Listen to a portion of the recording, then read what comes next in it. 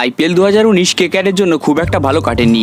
টিমেও হয়েছে কিছু বাজে সিলেকশন, যার জন্য কেকেআরকে এবার প্লে অফের আগেই বিদায় নিতে হয়েছে আইপিএল থেকে। আজকের এই ভিডিওতে আমি আপনাদের বলবো সেই 5টা প্লেয়ারের নাম যাদের পরের বার আইপিএলে কেকেআর ছেড়ে দিতে পারে। ভিডিওটি শেষ পর্যন্ত অবশ্যই দেখুন, এবং আপনি যদি আমার চ্যানেলে নতুন হয়ে থাকেন এবং কেকেআরের একজন ডাইহার্ট ফ্যান হয়ে থাকেন, তাহলে এক্ষুনি চ্যানেলটিকে সাবস্ক্রাইব করে পাশের বেল আইকন অবশ্যই প্রেস করুন। তো চলুন বন্ধুরা, ভিডিওটি শুরু করা যাক।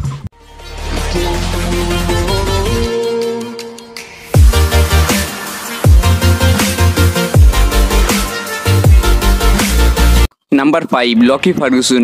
নিউজিল্যান্ডের এই গতিশীল ফাস্ট বোলার 2017 সালে আইপিএলে রাইজিং পুনে সুপার জায়ান্টসের হয়ে খেলেছিলেন।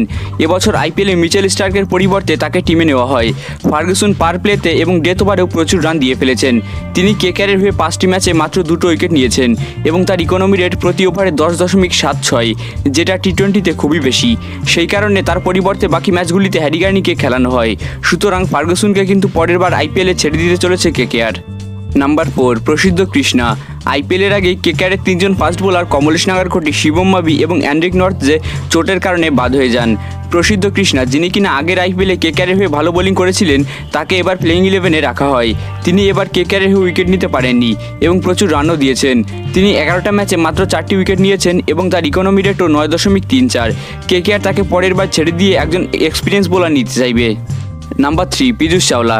কেকেআরের সবথেকে সিনিয়র প্লেয়ারদের মধ্যে একজন হচ্ছেন তিনি এবছর কেকেআরের সেকেন্ড হাইয়েস্ট উইকেট টেকার হলেও কুলদীপ যাদব এবছর আউট অফ ফর্ম থাকায় তার কাঁধে চাপটা অনেক বেশি ছিল। তিনি 13 ম্যাচে মাত্র 10টা উইকেট নিয়েছেন। পীযূষ চাওলা বলে নিয়ন্ত্রণ রাখতে পারেননি, যে কারণে তিনি প্রচুর রান দিয়েছেন। তার ইকোনমি রেট 8.96, অর্থাৎ প্রায় 9। তার এই বাজে বোলিংয়ের কারণে হয়তো তিনি পরের বার আর কেকেআরে থাকবেন না। Number 2, Carlos Brathwaite.